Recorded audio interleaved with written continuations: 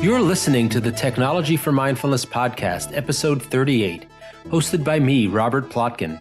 Today I'm going to be speaking with Grace Smith, a hypnotherapist, about the similarities and differences between meditation and hypnosis, and about how hypnotherapy can be used to address problems of technological distraction and addiction. Grace is a world-renowned hypnotherapist and the founder of the Grace Method Hypnotherapy School. Her private clients include many celebrities, CEOs, professional athletes, and government officials. And her first book on self-hypnosis, Close Your Eyes, Get Free, was released in July of 2018 and is on sale now. You can find out more about Grace at gshypnosis.com. We're extremely pleased to welcome Grace Smith to the Technology for Mindfulness podcast.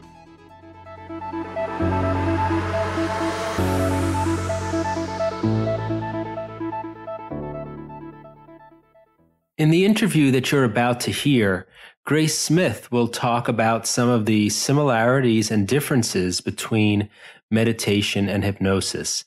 And I thought that that was a good reminder of something that will be today's tip, which is a little bit different than some of the other tips I've given. This one is really just a general reminder that there are many, many different ways to address the problems that we all face with technology, to engage in more healthy and productive and focused ways with technology. And although at Technology for Mindfulness, we often talk about meditation as one way, I often mention lessons from martial arts as another way. We often talk about new apps that you can use or ways that you can configure your devices. None of these are necessarily better than others or are the, quote, right way to make your own life better. Sometimes when I speak to people about mindfulness, they tell me in somewhat embarrassed tones that they can't meditate or they've tried meditating, as if it's some kind of confession that they feel the need to tell me, when really I don't have any judgment about that. It's not that meditation is somehow the one exalted method. And even in Buddhist teachings, it's said that there are 84,000 doors to enlightenment. And I've always taken that to mean there are many, many ways to improve ourselves, to gain insight. And although meditation, I've found, and many people find, is a very valuable way, it's important to remember that there are many ways and that what works for you may be different than what works for other people. And in fact, what works for you in one situation may be different than what works for you in a different situation or at a different time. So I think the upcoming interview with Grace Smith, in which she focuses on hypnosis, is a really great reminder of this fact that there are many different techniques and strategies and approaches we can use generally in our lives, and also specifically to address issues relating to technology and anxiety, stress, focus, productivity, creativity, and all the other topics we talk about at Technology for Mindfulness. I hope you find that reminder helpful, and I hope you enjoy the upcoming interview with Grace Smith.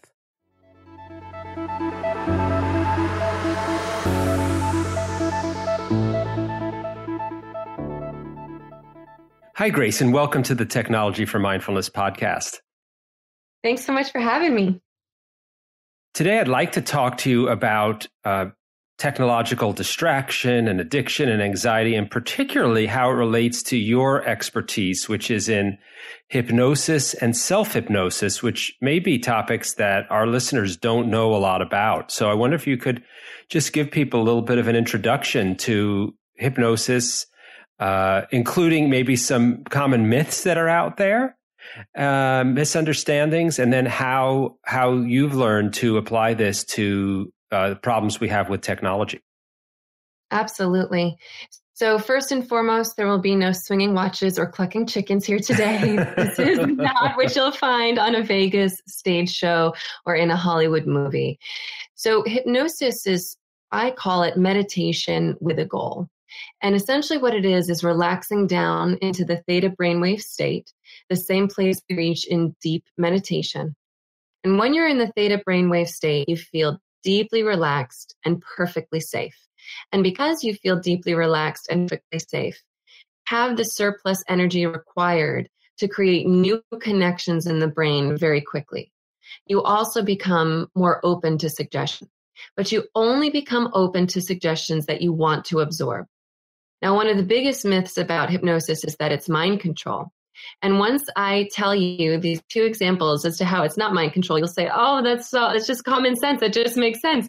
But we've been told the opposite for so long in Hollywood that these common sense truths sometimes don't come up. So first things first, if hypnosis were mind control, every hypnotist on the planet would be a billionaire.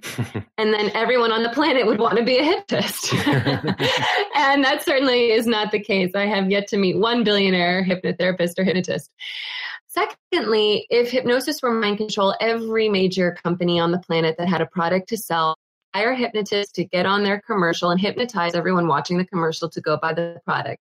So then instead of binging on whatever you're watching at night, you'd be getting up every few minutes to run to the car, start the ignition, and go buy something you didn't want or need. It is most certainly not mind control. In fact, how much you want the result is the one indicator of how successful the session will be. So an example, if someone comes to me and says, I really want to quit smoking, Grace, but I don't quote unquote believe in hypnosis. I say, great, close your eyes. We'll knock this out in 2 or 3 sessions max, because there's no belief system required.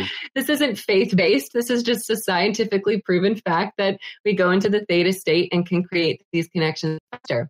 But if someone came to me and said, Grace, I believe in hypnosis and I love it. I know I should quit smoking, but I don't want to. I'd say it's going to be a waste of my time and your money. Come back when you want to quit, because you will not absorb suggestions that you don't want to absorb. So when we apply this to what our discussion will be about today, cell phone use and really addiction to cell phones also are linked to addiction to social media, video games, and those notifications on email apps and things like Slack.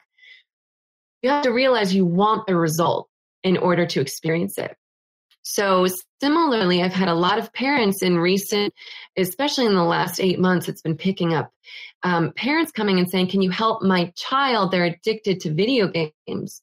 And I'll say, I'd love to, I really would. But unless they want to quit, we're not going to see the results you're looking for. And that always holds true. If the child gets to the point where they're saying, this is ruining my life, I need to get a hold of this, as you would with any addiction, the results are phenomenal. And we'll talk a bit about what you can expect. But if the child is 16 years old, has no interest in stopping playing the games in the middle of the night with people all over the world, the results are not going to be there. Yeah, that's great. And I'll just say briefly, I have had one experience with being hypnotized. If you even I don't even know if you call it being hypnotized. Maybe that's not the right word. But I have a colleague who I had shown some, I led him through some guided meditations in person. I sat there and I spoke, I used my own voice. And he said, this is very interesting because I'm a certified hypnotherapist. And this reminded me a lot of hypnosis, the guided meditation. And I was surprised to hear that, because I think I had these Hollywood influenced beliefs about hypnosis. He said, would you ever be interested in being hypnotized? I said, yes. So we did one session, and the experience was very much like what you said. I'd almost call it underwhelming in a way. Yes, exactly. I could see the benefit of it, but it was not at all what I expected from Hal. I didn't feel under his control at all. I didn't feel like I was fully present, aware of everything that was happening. I could have stopped at any time. It was very, very different than what I had been led to believe from stage shows, while at the same time I could see the power of it. And it did remind me very, very much of just a guided meditation. I could see this. I could see the similarity between the two. I'd encourage anyone who, is curious about it or has any of these misconceptions to just experience it for themselves, because I don't think anything can substitute for having the experience in order to get a better understanding of it. I agree. And if there's time at the end, we could always do a quick group hypnosis for about 3 to 5 minutes. So if that's of interest, it's something we could plan to fit in at the end there. Sure. Well, yeah, maybe you can start talking a bit about how you have been able to apply this to things like video game, internet addiction, distraction, attention problems, anything else relating to technology. And I know you mentioned parents and children. I don't know if you've noticed anything different about how this applies to young people rather than to adults. What have you found? Absolutely. I found that if an adult is coming to me or one of the other hypnotherapists at our company, Grace-Based Hypnosis, that their results are always very successful, because if an adult is coming to us, it's because they know that they have a problem. They're the one paying for the sessions, so they have a greater literal investment in the results. Whereas with children, oftentimes, and by children, I mean, we've been having clients come in now as young as 6 for internet addiction, all the way up through the teenage years, when they're not going to be paying for the sessions themselves, and the desire, because they really do believe that this is part of how they're social. And we found that this is very much not the case, that a lot of times using social media and video games causes us to become more isolated and to avoid social situations less. But young children who were brought up in this era of always being connected to a device feel like their friends are online, and to give that up would be to give up their friendships. Mm-hmm. And it has been quite heartbreaking with children a lot of the times to see that it's probably going to take a little bit longer for them to have the desire to stop in order to see these improved results. So I'll talk first a little bit about the successes we've seen with adults, and then we have had 1 or 2 cases with younger people that are really inspiring. So let's talk about just something called, I was doing a bit of catching up on my research before our call today to see what articles have come out about this in the news, because I know my experience direct with my clients, but there's this overarching growth of addiction to cell phones happening in the world from people who haven't yet turned to hypnosis. So I wouldn't know what their experience is like personally, but there's something literally called nomophobia. And it's real. And it was written about in an article on CNN called Smartphone Addiction Could Be Changing Your Brain. Nomophobia is no access to having your phone. Mm. And I think that if everyone listening were to imagine that I said you can't have access to your cell phone for the next 24 hours, there would be varying degrees of anxiety from every single person. This is a real thing. Even yes. I feel a twinge of like, So, when something is just causing a little bit of stress or anxiety in our lives, we can weigh the benefits and say, run my entire business online. We even have a hypnosis app, right? So people are using their cell phones to get the hypnosis. But when it becomes debilitating, where it's impacting negatively other areas of your life, it could be impacting your health, your friends, your relationship. Your spouse could be annoyed that every time you have a conversation, you're chronically checking the phone, or levels of anxiety and even depression are on the rise. You have to say, okay, enough is enough. What are we going to do? So what we found is a protocol that the very first thing we need to do is bring awareness to the use of the cell phone, because it's a reason why they call it mindlessly scrolling. We don't realize we're doing it. We're not mindful as to the fact that we have even been on the device for as long as we have. So the first session is typically bringing awareness at the subconscious level every time you go to grab for the phone. Because if you can become aware of this, then you can stop and make a decision. Do I actually want to scroll or not. And this is something that we've used a lot with nail biting to great success. Our fingers aren't going anywhere. So it tends to be a little more complicated to end nail biting than something like smoking. When you're done smoking, you throw away the cigarettes, you get rid of the ashtray, you're not holding a lighter. It's simple. With nail biting, that trigger and the device through which you're processing anxiety are attached to you. So we had to bring awareness to every time the fingers were coming up to the mouth. So we did the same thing with cell phones with great success. Then we have to let the subconscious know the downside of using the cell phone. Because the subconscious, I know this might sound a little woo-woo, but truly it's a survival mechanism, will never do anything to try to hurt us. It's always trying to help us. Even with smoking, when you do a session in hypnosis about smoking, for example, you find out, well, why is the smoker smoking? It's always something like, it's protecting me from people bothering me on the street. It's how I release stress. It's how I get out of the office. And so we have to let the subconscious know the downside of chronic cell phone use. And, there's so many different downsides to it. And once the subconscious knows this isn't entirely a positive, it actually will have less of a desire to do it in the first place. And then the third step to this protocol is imagining feeling safe, calm, and even productive without chronically checking the phone. So then we're creating a neural framework of experience before you actually physically do it, so that you can build upon that. Because right now, if I were to say, everyone listening, imagine not having your cell phone for the next 24 hours, it would be difficult to imagine and anxiety inducing. So by imagining it on the subconscious level, that you get through whatever length of time you personally want to set up, whether it's 2 hours without the cell phone in the afternoon, whether it's only checking it 3 times a day at dedicated times, or whether it's turning it off for the whole weekend, imagining that outcome and feeling calm and safe and even productive during those hours has been very effective. So that's really helpful to understand. I wonder if you could give us either some examples or make a little bit more concrete for us how hypnosis is involved in the kind of steps you talked about. Absolutely. So I'll give an example of a client I was working with not too long ago who had experienced anxiety throughout his entire life. And so he really hadn't ever considered hypnosis for the use of his overarching experience with anxiety, but he did come to it for specifically addiction to cell phone use.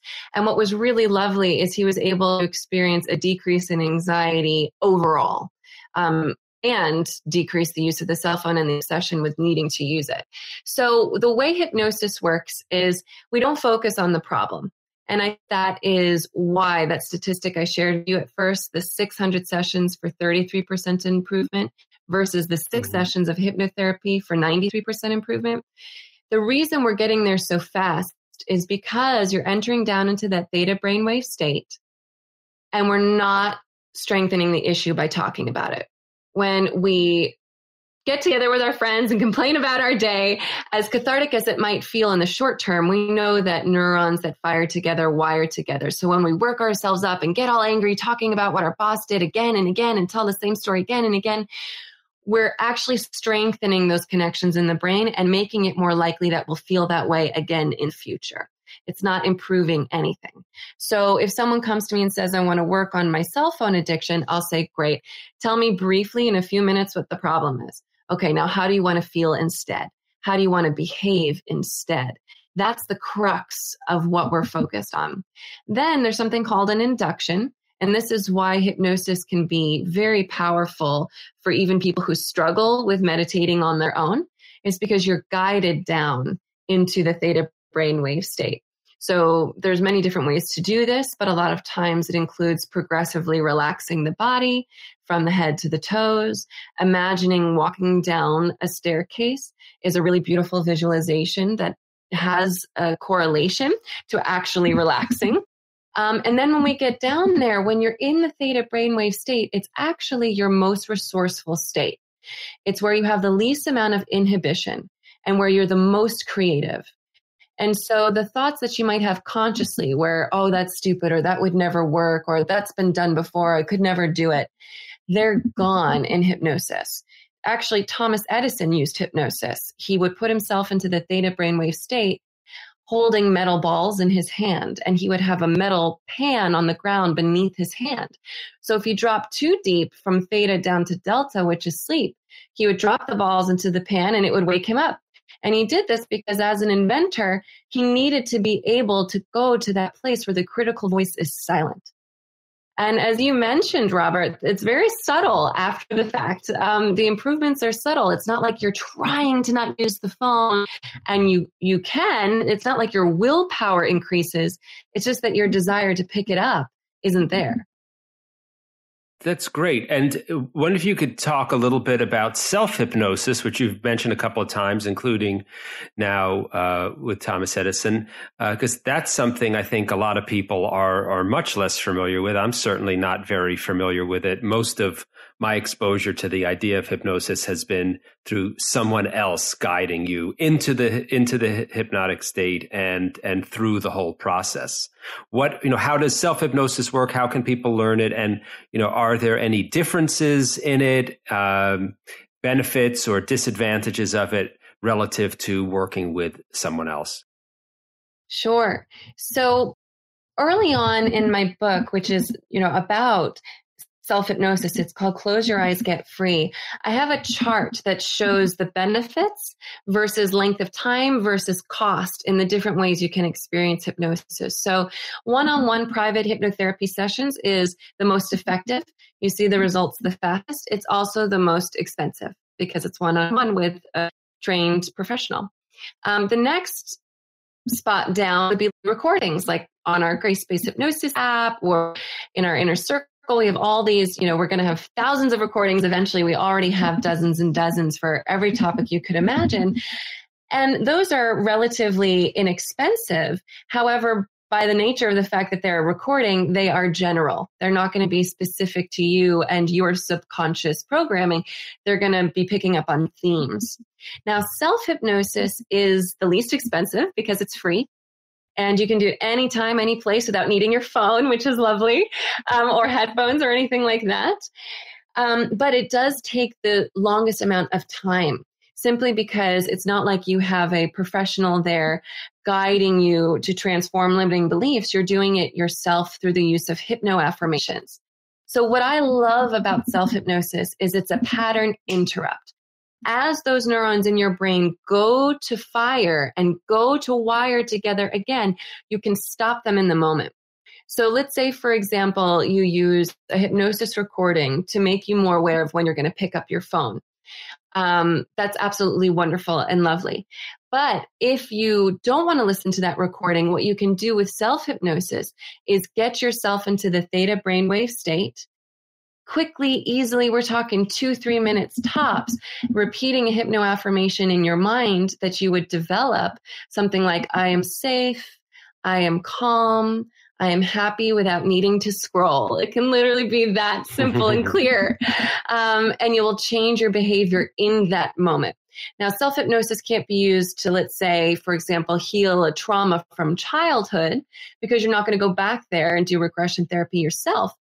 But if any anxieties or fears came up in your day-to-day life as a result of childhood trauma, you can stop those feelings in the moment and change your state with self-hypnosis. So that's why I wrote Close Your Eyes, Get Free, because I said if I'm going to make hypnosis mainstream, that means everybody, no matter what your financial situation is, having the access and ability to tap into your subconscious, which really is your mainframe. That's great. I appreciate that you mentioned your book.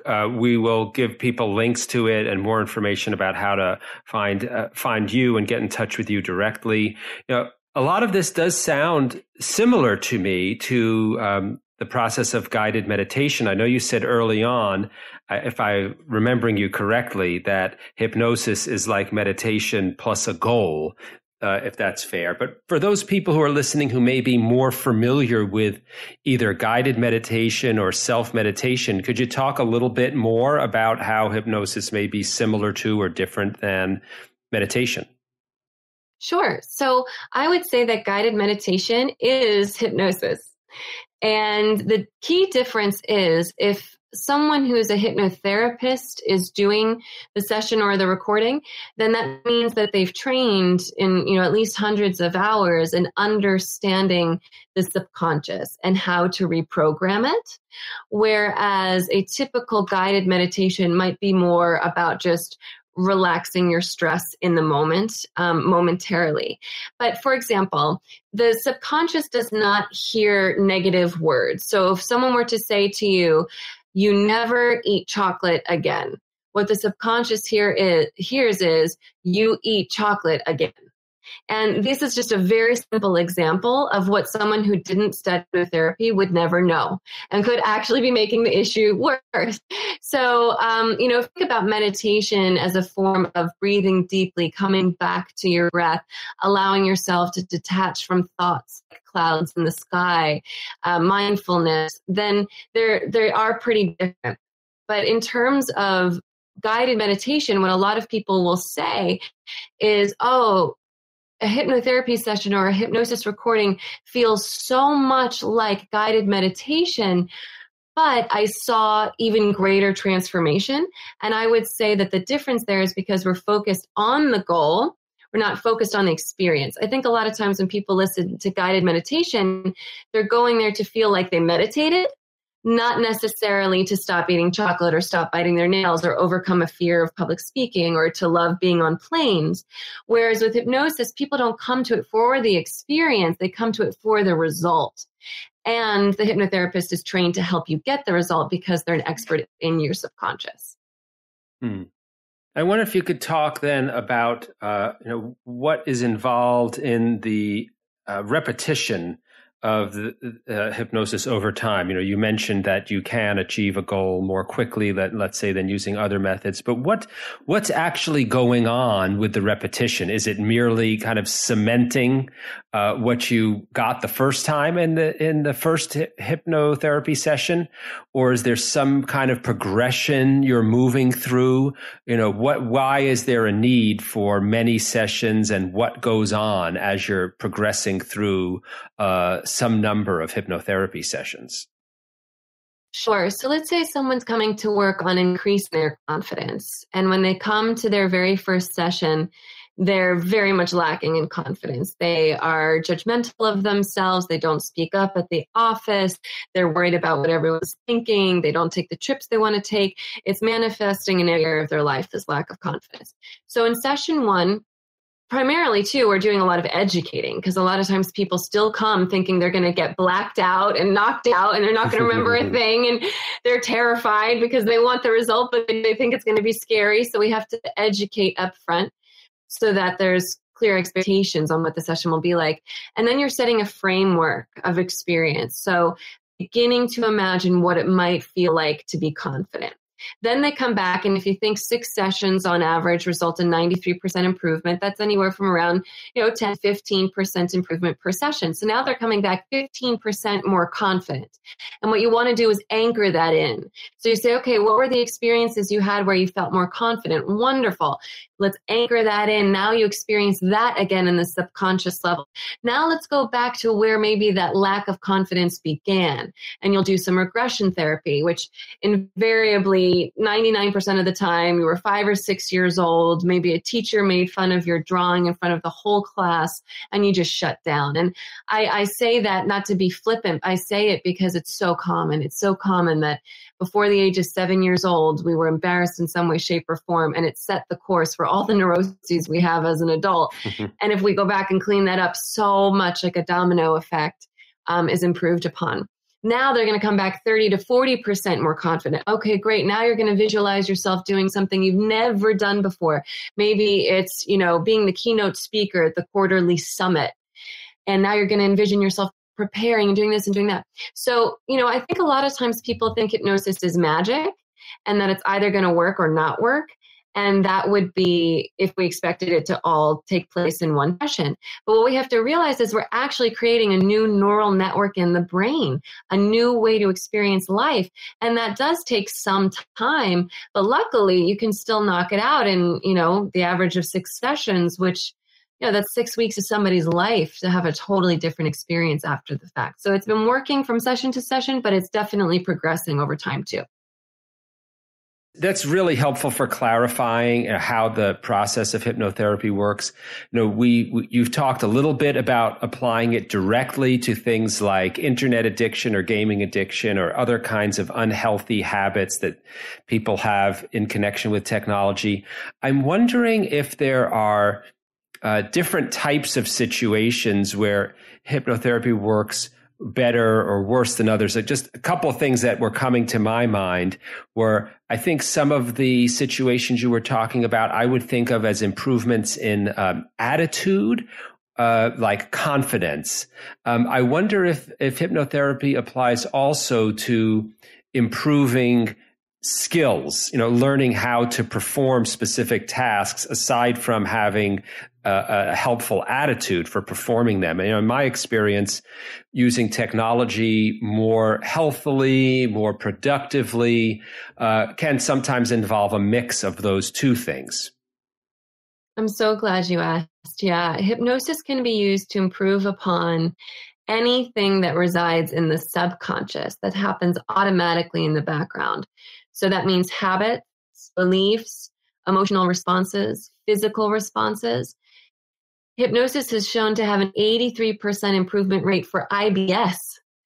So, there was a study that came out of Harvard that showed that the use of hypnosis healed bones 40% faster. So certainly improvement in mindset, but improvement in not only these physical reactions in your body, but one of the things that my clients who are primarily CEOs or actors or athletes at the top of their game is they realize that to be the very, very best in their field, everyone they're competing with at that point had the same resources, put in the time. Now it really comes down to something that's mental. What's happening beneath the surface, getting rid of the self-sabotage in order to perform better. So there might be a lot of people who are saying, I want to use my Fitbit in order to get out there and run. Why won't I just run? I want to run. Why won't I just run? And there could be some, and there likely is, subconscious self-sabotage going on that believes it's better for you to not run. Thinks the reward is greater if you don't run. And it's totally wrong, but until you go in there and have that conversation with the subconscious, it becomes difficult to even take the steps you so have a desire to take through your life. Does that answer your question? It does. It does. And I wonder, are there any common sabotaging beliefs or attitudes you found that people have in connection with technology, that might resonate with people who are listening, and particularly if they're not currently aware of those beliefs? Yes. Well, the first thing I want everyone to know is that procrastination is the most requested topic across everything we offer. So that's something that I just think, even technology aside for a moment, is important to everyone know that procrastination is not a sign of laziness. It's a fear of failure. And to remember that, because if you're not taking action on something you want to take action on, it's very likely that the subconscious belief is that if you were to do that, it could be possible to fail, and that failure would be worse than not doing it at all. Again, doesn't make conscious sense, but the subconscious is there to keep you alive and safe, which a lot of times means keep you small and hidden. And we have to reprogram the brain to realize there isn't a tiger lurking around every corner now. It's okay for us to go for the big, bold lives we want. With technology, the biggest fear that I've seen come up again and again, well, there's two. One is fear of being disconnected, like, FOMO, fear of missing out, truly, though, not knowing what's happening in the world. And two, fear of falling behind at work, not doing as well, not being as successful. And that's for entrepreneurs just as much as people in corporate, because social media for entrepreneurs is a lot of times linked to their business success. And, if you're not checking every one of those notifications on Slack, then are you going to be up for that next management promotion? So we have to realize that when you're saying to yourself, I want to use my phone less, if your conscious thinks it's going to disconnect you from the world, make you isolate and alone, which is so interesting because really the inverse is typically what's happening, or that you're going to fall behind in life, of course the self-sabotage is going to come up and let you do it. So you got to get in there with subconscious hypnosis into the subconscious to say, hey, this is how it really is. This is what I really want. I'm just talking about having greater control over my actions and the way I spend my time. It's interesting you mentioned the two kinds of fears in relation to technology. With respect to fear of failing, I've tried to do things consciously to address that in myself. And the podcast is actually a good example where people have asked me, what is the best thing to do for me to start running my own podcast? And I say the best way to start is to start. Just decide to do it and start going, and then pay attention to your experience as you inevitably feel like I did, that it could have been better.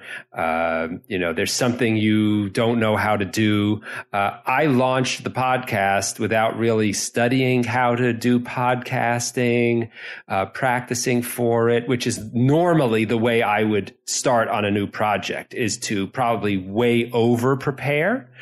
And so I launched the podcast. One of my motivations was to practice engaging in something, knowing I would feel that fear of not doing well in it, and then intentionally plan to pay attention to how I felt. And in retrospect, I've noticed the sky didn't fall, the world didn't end, and things have gone really well. But I wonder, when you say you in hypnotherapy help people draw the subconscious attention of the subconscious to this, I wonder what is the difference there, but between doing what I, at least for myself, thought of as drawing my conscious attention to the fear repeatedly and then finding that it would subside. What's the difference between that and drawing the attention of the subconscious to the fear? That's a really great question. And one of my favorite hypno affirmations is done is better than perfect. So I couldn't agree with you more, especially for entrepreneurs. You just got to do it. Go.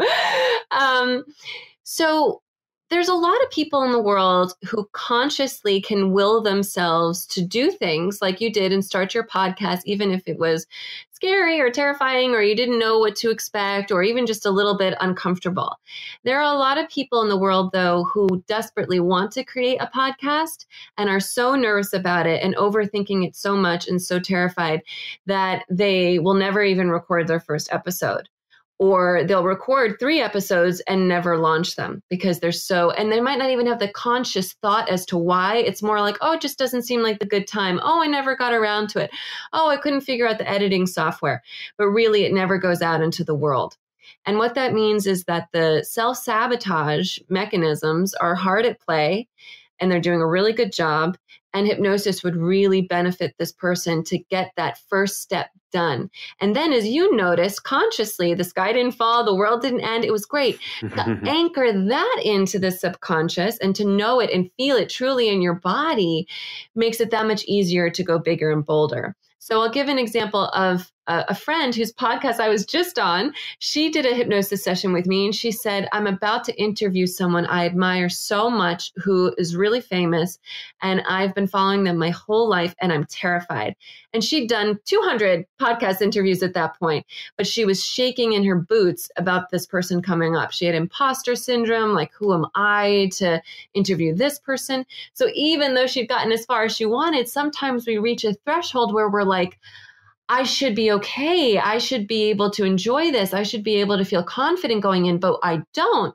And then hypnosis was able to help her feel not only confident, but excited about the opportunity. And she killed it. She loved it. She emailed me, said, this is amazing. I feel unstoppable. So some people are able to take the first step without hypnosis, and that's great, but then need it later to go even further.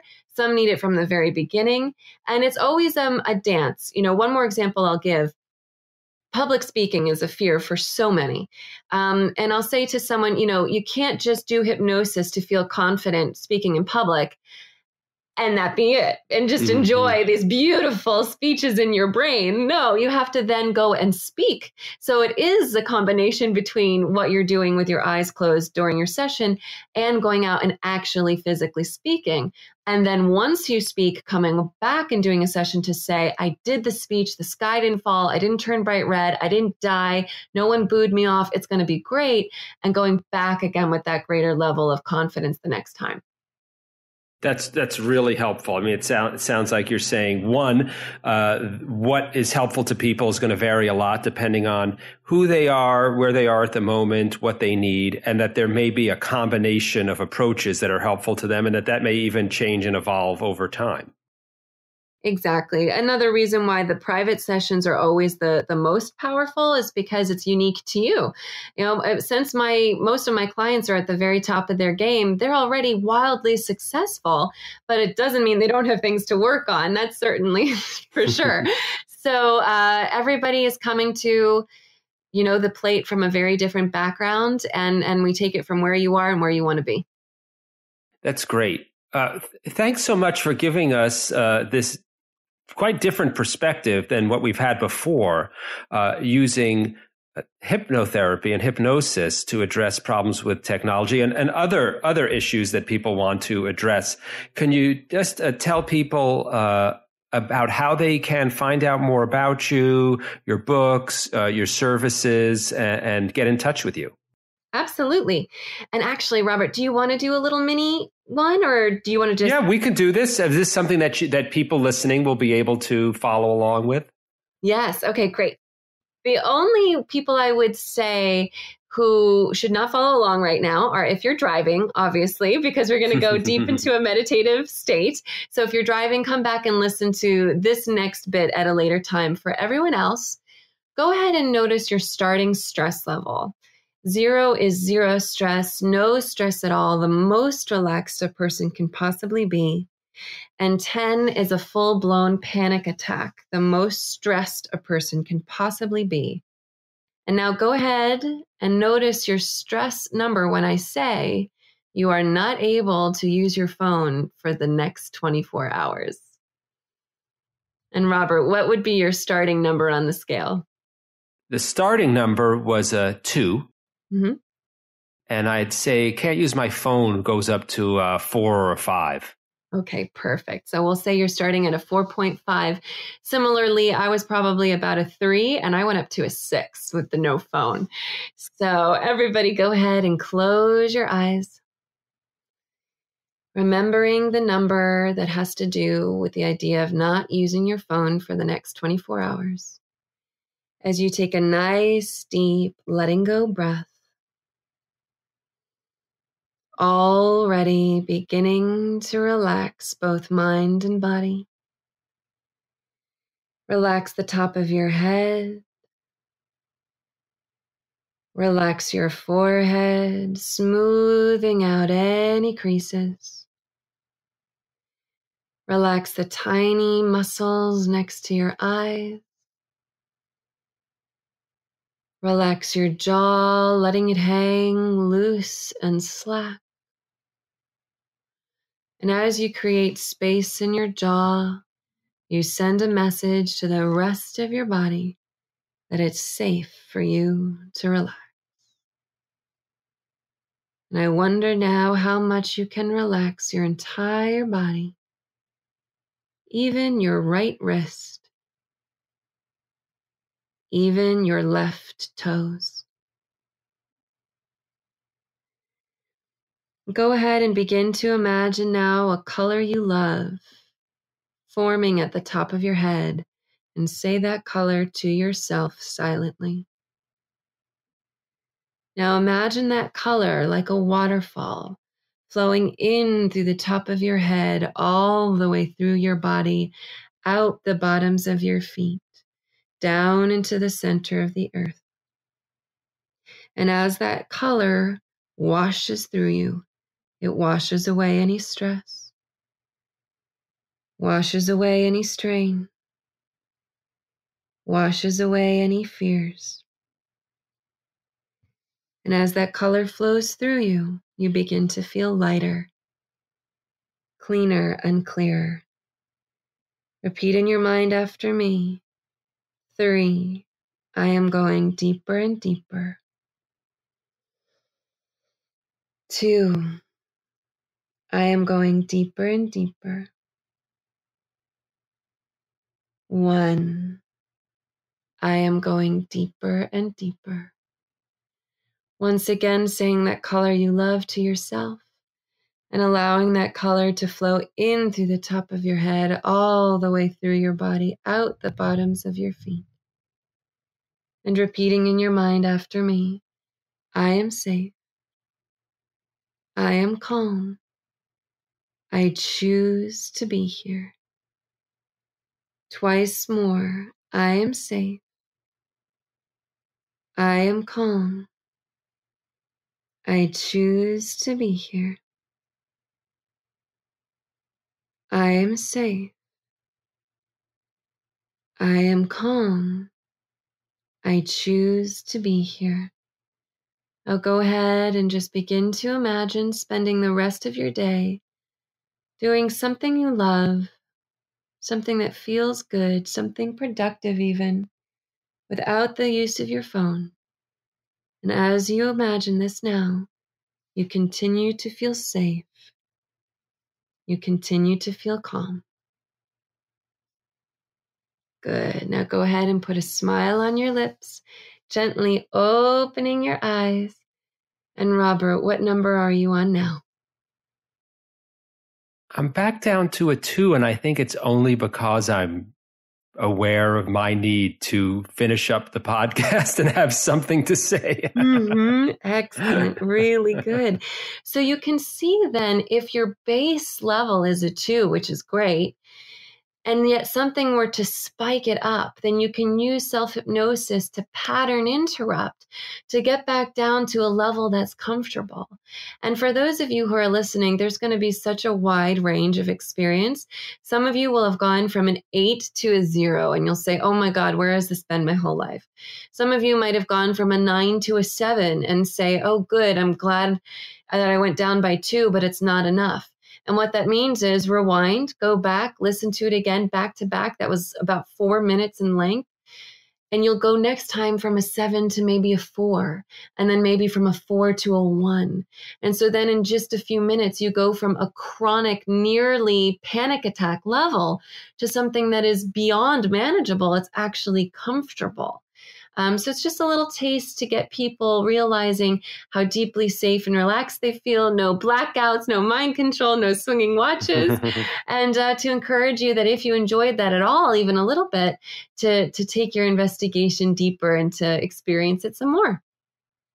Well, thanks so much for sharing that with us and for giving people the opportunity to experience hypnosis, as you said, for what it really is, not the kind of mythical Hollywood or stage show version of it. And what can people do to find out more about you and get in touch with you? Absolutely. So everything is at gshypnosis.com. There you can purchase private hypnotherapy sessions, either with myself or one of the incredible hypnotherapists I've trained. We've got every recording under the sun you could imagine, and always more coming out. Our app, if you are going to use your phone in a mindful way, Grace-Based Hypnosis app is wonderful. And of course, my book, Close Your Eyes, Get Free, Use Self-Hypnosis to Reduce Stress, Quit Bad Habits, and Achieve Greater Relaxation and Focus, can be found in all major retailers. And one other fun way, if you are going to use your phone mindfully, and if you are going to scroll mindfully, we do live group hypnosis on my Instagram account quite often, and that's at Grace Smith TV. Well, thanks so much for letting us know all those ways people can learn more from you, get in touch with you, and start to explore hypnosis. So, Grace, thanks so much for being on the Technology for Mindfulness podcast. Thank you so much for having me. It's been such a pleasure.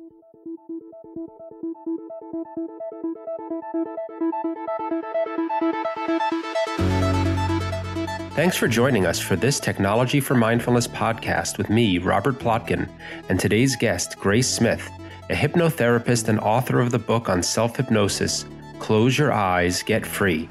You can find out more about Grace at her website, gshypnosis.com. If you liked today's episode, please leave us a review on iTunes and share the episode with your friends. Those and all other links are in the show notes, and check out our blog at technologyformindfulness.com for information and tips about science, technology, and mindfulness. And find out about our Tap into Mindfulness course for helping you to take control of your smartphone at bit.ly/TFM meditation. I'm Robert Plotkin, and I'll join you next time on the Technology for Mindfulness podcast with Kelly Reese, a former CEO turned life coach who's on a mission to motivate, empower, and inspire courageous women to navigate resistance and uncertainty in their lives.